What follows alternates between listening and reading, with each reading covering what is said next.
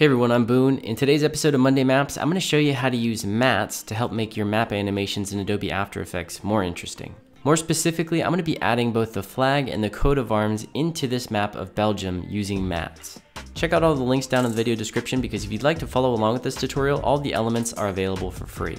Now, for the first step, we need to download all these assets, which include the flag of Belgium, the great coat of arms of Belgium, and the map of the country of Belgium. You can get both the flag and the great coat of arms of Belgium over on Belgium's Wikipedia page. I downloaded the map over at freevectormaps.com. This does require an attribution, but if you want to pay the very, very low license fee, which is usually about $2 per map, you can use it without attribution. And if you do happen to like maps and you want to download some other ones, you can buy the creator a coffee on his site. Very, very cool. Okay, I'm inside of Adobe After Effects now. I brought all my elements inside. I've set up a comp here with a few different things. Here, I've set up a basic background. This is just a simple screenshot of a Google map that I've blurred out. This is going to help all the other elements hopefully pop out from the background. I have my flag of Belgium, and I have the great coat of arms of Belgium here as well. Now, when you download a map from freevectormaps.com, you get a bunch of different elements. So here you can see I have the license agreement document, I have the Adobe Illustrator file, I have a PNG, a JPEG. So what I need to do is just grab this Adobe Illustrator file and I can drag that straight into my After Effects project here. It's going to bring up this dialog box that gives me a couple of different options on how I want to specifically bring this in. This doesn't matter too much. I'm just going to make sure I choose my individual Belgium layer. And again, make sure you apply the proper attribution if you don't pay for it. And I'm going to click OK.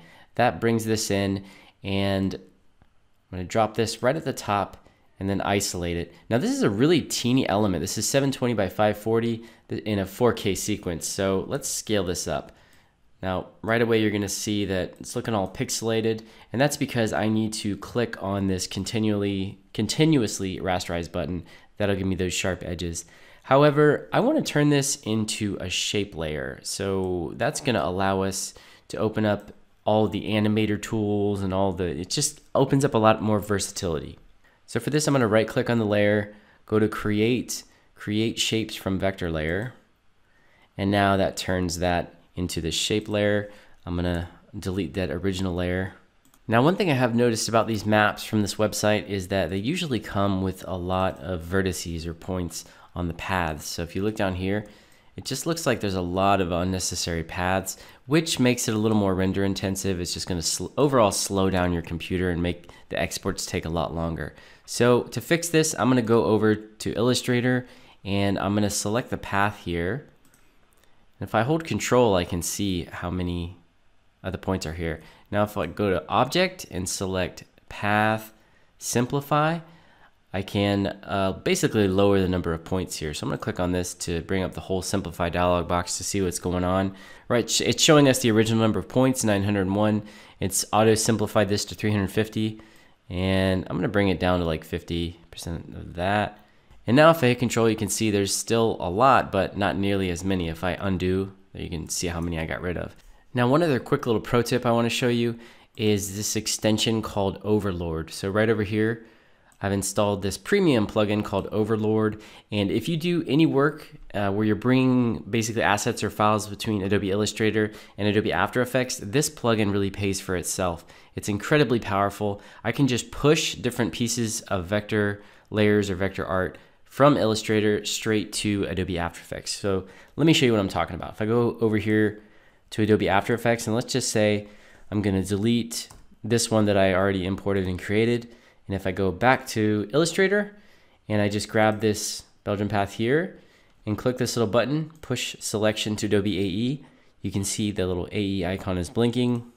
And look at that, voila, it automatically created a shape layer, and all I gotta do now is scale that up, and it automatically named it as well.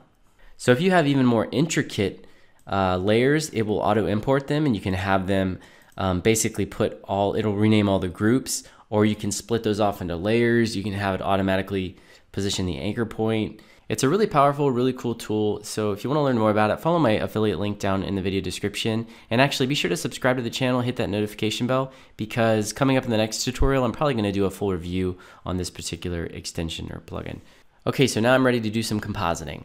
I'm going to grab this, put it in my graphics folder, and I'm going to actually turn the opacity of my map background down because it's quite bright and distracting. So let's turn that down to 35. And then I'm also going to shy that layer to keep it so we're not distracted on the timeline. Now I'm going to grab the map and drag it to the bottom.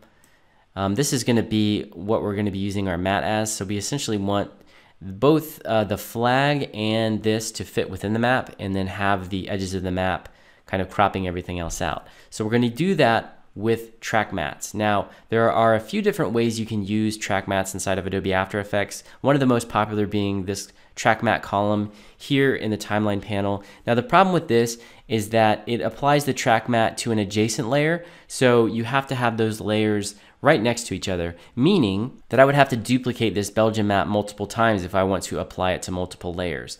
So for that reason, I'm going to be using the Set Matte effect. Let's go to Effects and Presets and go find Set Matte. And I'm going to be applying, well, first let's focus on the flag. So I'm going to turn the great coat of arms off, and I'm going to grab the Set Matte effect and apply it to the flag of Belgium. Now up here in Effect Controls panel, you can see all of the different parameters here. I need to specify what layer we want to take the matte from. So I'm going to select the drop-down menu here, and we're going to select Belgium, which is our map. Now you can see something's happening here, but something is clearly wrong. It's not fitting correctly. The shape is kind of right, but it's all wonky.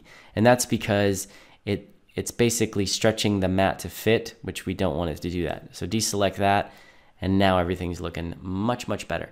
But if I zoom in here, you can see, we can still see the edges of the original map, which that's one of the clear differences between the track matte in the timeline and the Set Matte effect. Set Matte does not turn off the visibility of the track matte layer, whereas track matte on the timeline does.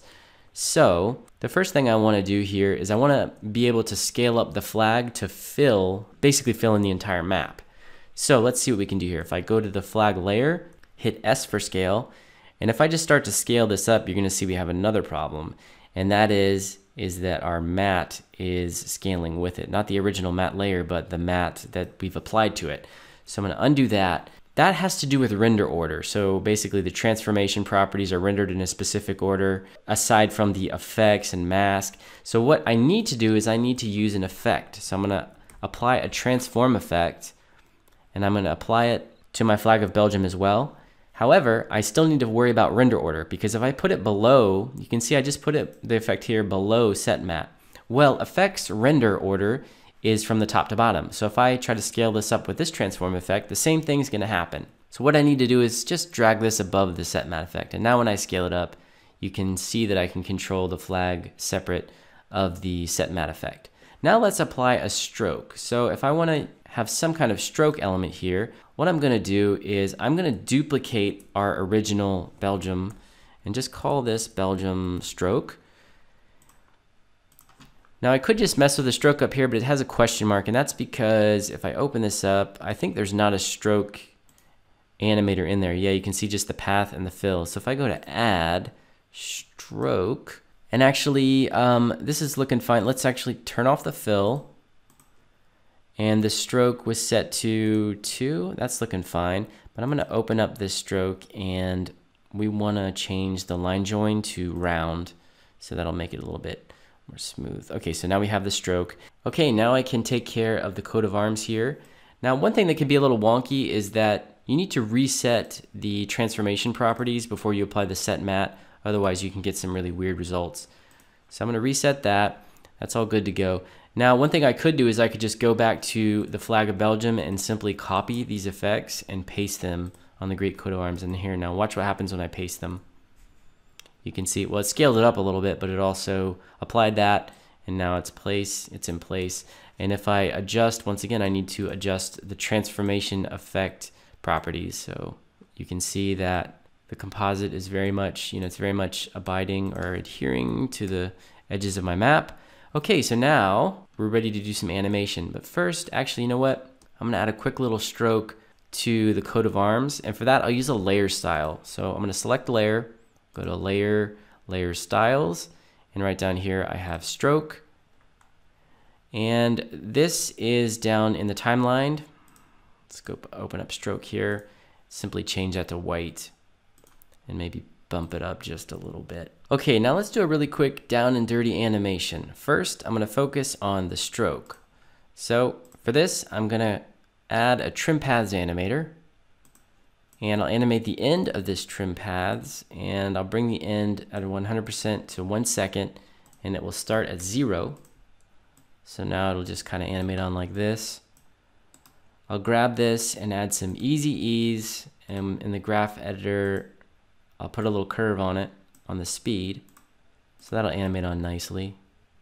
So we want this flag to animate on as well, and I want to have basically like a radial wipe. And I'm actually going to create that from scratch. So I'm going to go grab this ellipse tool, and with a white fill only, I'm going to create a quick ellipse just right here, kind of in the middle of the map. And let's make sure to transform, center the anchor point right in the middle of this. Let's see if it's still center here. Okay, so now I'm just going to grab the scale, and we're going to animate the scale from 0 to like very, very big. I want to animate it definitely larger than the map so that it'll cover this. And I'm going to be using this as a track matte for our map layer. Okay, so we're going to add some easy ease here as well as an animation curve. And let's see how this looks. Okay, so that's looking good. Now, what we need to do is we need to essentially assign this as a matte. So we're going to call this flag radial transition matte. I'm going to drag this above the flag of Belgium, and the reason I'm going to do that is because I want to use my track matte column, and these need to be adjacent. So now I'm going to grab, well, let's turn the visibility off here, so we can see the red or the white ellipse. So with my flag of Belgium layer selected, I'm going to go to track matte and do alpha matte flag radial transition matte, and now that will serve as an animation in. But the problem is I got this nasty original layer, this one. Let's turn that one off so we have transparency then. Okay, so we have this animating on, and then our flag is revealed. And as I said before, look at that, the flag, this track matte, as soon as I set it to alpha, it immediately turned off the visibility of this of our matte layer. Pretty cool.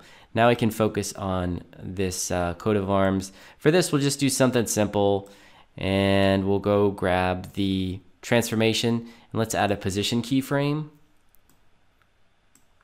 and then just have it kind of animate up like this.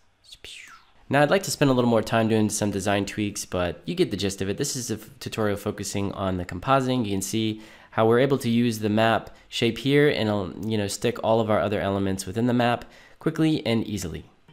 Okay, so there you have it. I hope you enjoyed this video about how to use mattes with your maps. That's difficult to say.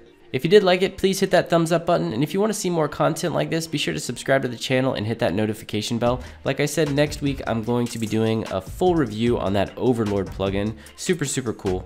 That'll be another map related video as well. And if you like maps, you want to check out more videos that are map related, go check out my Monday Maps playlist. All right, I'll see you in the next one.